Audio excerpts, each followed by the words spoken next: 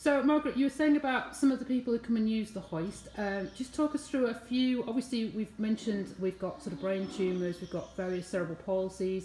How have you found the hoists work with them? Have there been any problems or issues? Or the hoist is a wonderful piece of kit, and on the whole, it works brilliantly for everybody.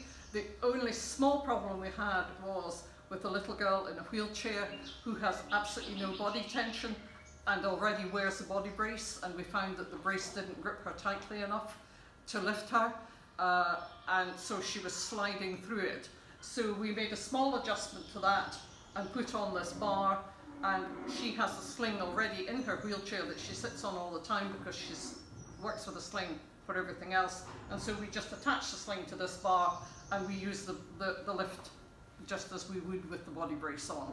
Great. So any other disabilities, everything's been fine? Been fine. Brilliant. Yes.